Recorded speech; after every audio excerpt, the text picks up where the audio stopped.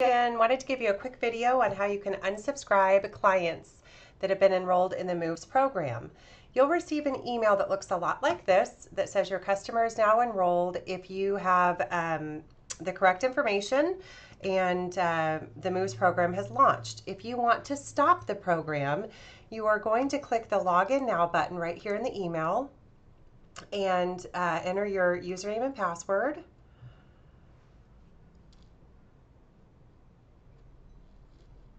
And then it's going to take you to your dashboard. And from your dashboard, you're going to click on your contacts enrolled.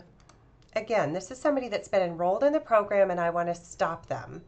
So I'm going to click up here. This actually takes you to all contacts. I apologize.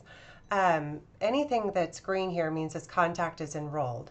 So I'm going to click, I want to stop the program for her. So I'm going to click on her name and this will open up her client record.